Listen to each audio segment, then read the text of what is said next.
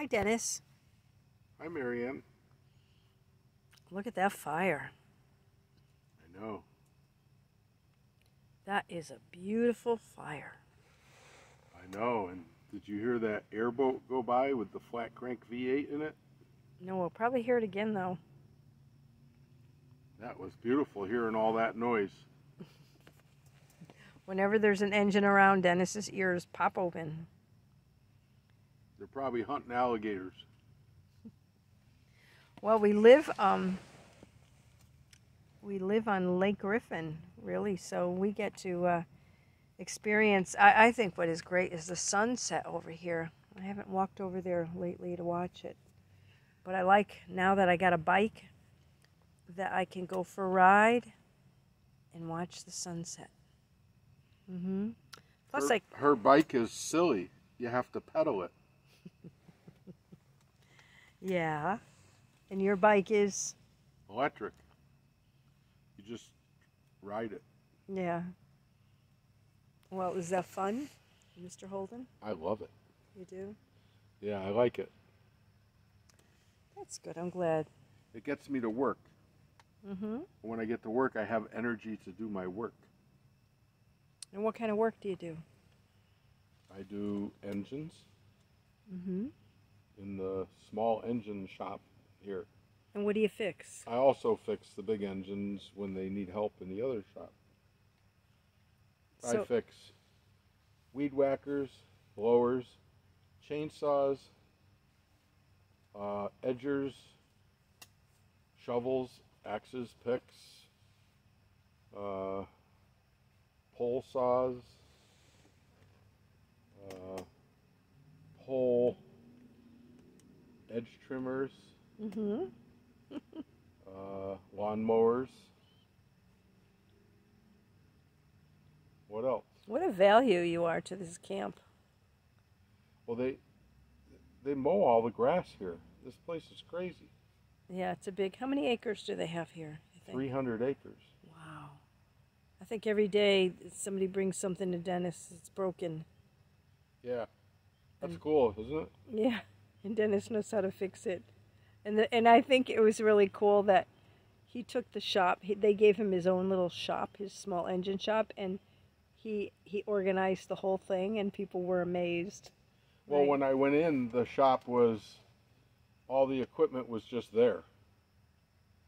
And I started, half of it didn't run. So the people would come over in their gators and golf carts and pick up a blower or a chainsaw or whatever, and they'd take it to where they're going to work with it, and it wouldn't run. So you'd have to come back and say, this doesn't run. So what I did was I started a system where I have this green tape that's flexible, and I tie it on the piece of equipment. If that green tape is on the piece of equipment, that means I ran it, started it, and it ran to my specifications. That it's good to go. So when they grab something now, if it has the green tape on it, they know it's good. They know that when they get there, it'll work. And I tell them that if it ever quits while they're using it, to pull the tape off. That way, when they bring it back, even if I'm not there, I can see, oh, there's no green tape on that one. Must be a problem. That's a way of communicating without ever seeing the person. So that's. I bet you made a lot of people happy. They said that made the biggest difference is the fact that the green tape. You know, because you can communicate without communicating. Yeah. And there's a lot of people here that work on the grounds, and that they use all that equipment every day. Yeah. This is a place where people come and volunteer their time to make this place beautiful, functionable, all the different departments. And Dennis has a very valuable role here. And people are loving it, that they have someone that knows how to fix things. So that is really good. And I mean, tell you what, I'm blessed too. Well, I care. Yeah. Okay. I just care. You just care. That's why I had a good automobile repair business, because the people knew I cared. Mm-hmm. That I was honest. Let me see. This does not. That's all it takes. Well, you know, we're down here in a beautiful camp and retreat center. It's a Methodist, what do you call it? Methodist camp. A lot of the people that are here belong to the Methodist Church, and they have a morning devotional. So those that are work campers go into the pavilion in the morning at 8 a.m. And I haven't gone, quite frankly, because, well, first of all, I'm not a work camper here. Dennis does the whole 24 hours that is required for us to have a free stay in Florida here, which is just totally awesome. And he goes into the devotional every morning. You want to explain a little bit more about the devotional and what you guys do there? Well, they just take a piece of scripture and everybody asks their opinion on, and we're around tables and we discuss in our life how that worked, Mm-hmm. It's all about love. That's all it is. And you said that you like to go in there because what does it do for you? I'm learning how to be around church people and love them and not judge them, because I used to judge church people. Mm-hmm. So I have to say that he's got that quality that I haven't quite acquired. I think that if I had gone into those rooms, it would have been just a little harder for me. Only because Dennis has studied all these different religions, so when they bring up these different Bible verses and Psalms, I have no clue. Who goes to church? Who goes to Catholic church for years on end and doesn't learn a damn thing, right? So I get in there and I don't even know what they're talking about. I just love them. There's something we do get to do with them, though, that I do participate, is we have a game night every Friday night. So in the pavilion, a lot of people, not all of them, but several of them gather and we play different games. We get to know each other. And there's one thing that I do participate in, is that I do offer something called a chair yoga class to the work campers, or to any camper that's here. Not only are there work campers here, but there's also people who have a site and they pay for it, where we get a free rent because of the volunteer work that Dennis does.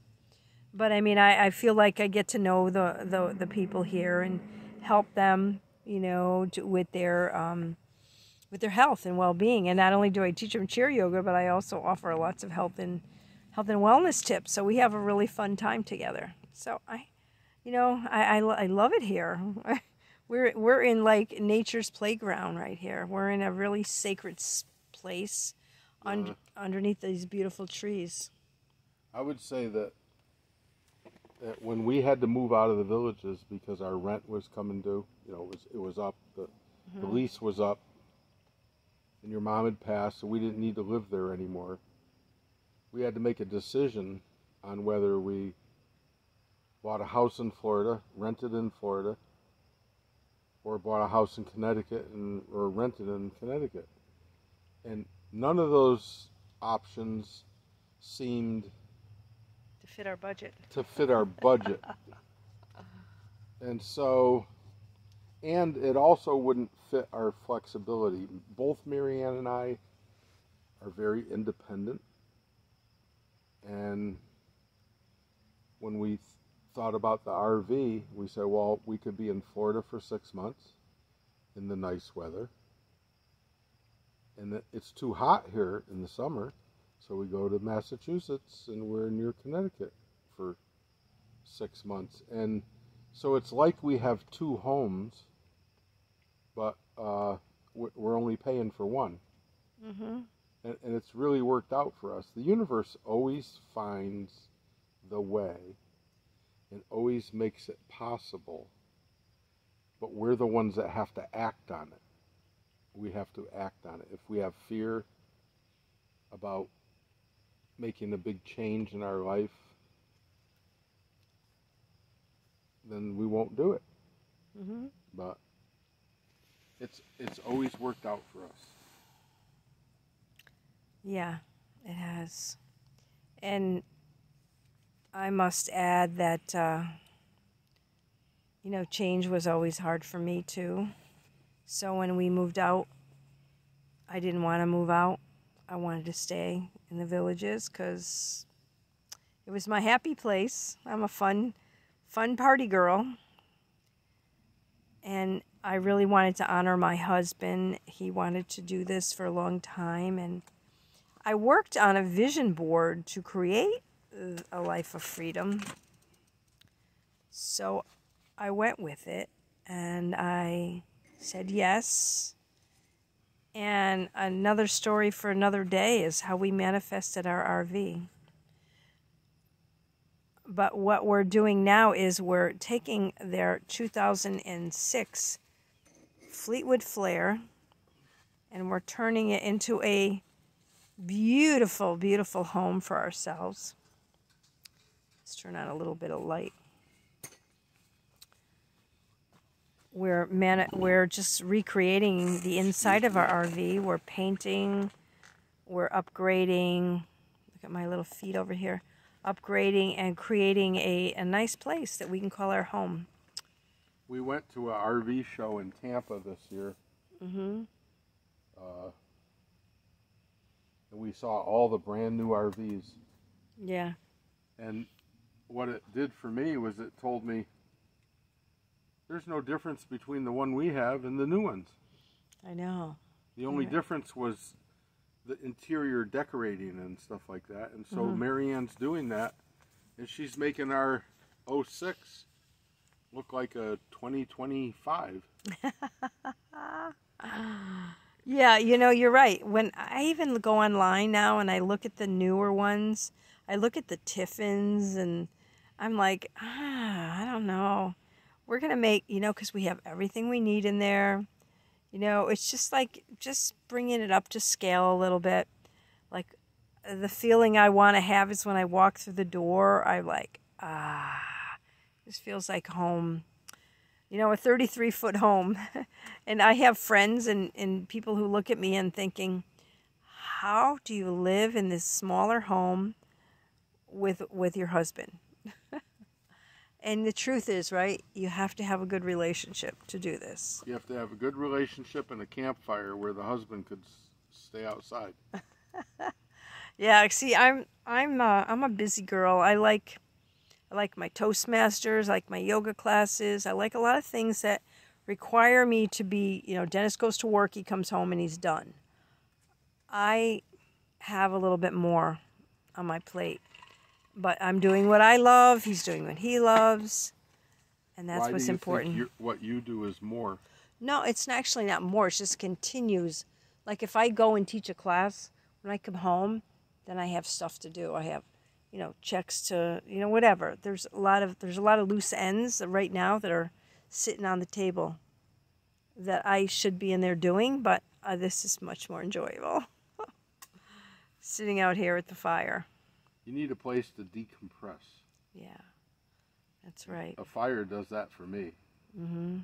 So many a night, Dennis will sit out here by himself, catching up on his emails and his different stuff he likes to listen to, and watches the fire. And many times people will come by and sit down. We'll have great conversation. Last night we had our friends over and one of our neighbors. We had so much fun. So, a lot of good stuff happens around the campfire. We've been all around the country now. We've been out west and back here and everything. We have not met a bad person. Mm-mm. No, we haven't. Stop and think of that. That's right. You could turn on the news and they'll show you that's bad, that's bad, that's bad. But for 2 years during COVID, we've traveled the country and we haven't met anybody that's not a nice person. Mm-hmm. This life is awesome. Yeah, I agree. Yeah, it took me a while to say that. 2 years now. March 2nd, which is tomorrow. March 2nd is our 2-year anniversary of nice. when we took off from 949 Oleander Street in our Class A RV. And the name of our RV is called Jiminy. Yeah. So there's our nice greenhouse over there, our Blackstone grill. I'm sitting in the comfort chair. I can't turn the camera around to have you see me. I don't know why, but anyway, I'm gonna say goodbye. Anything else you want to say? Whoever you are, I love you. From the teacher of unconditional love, Dennis Holden. Signing off. Have a great night.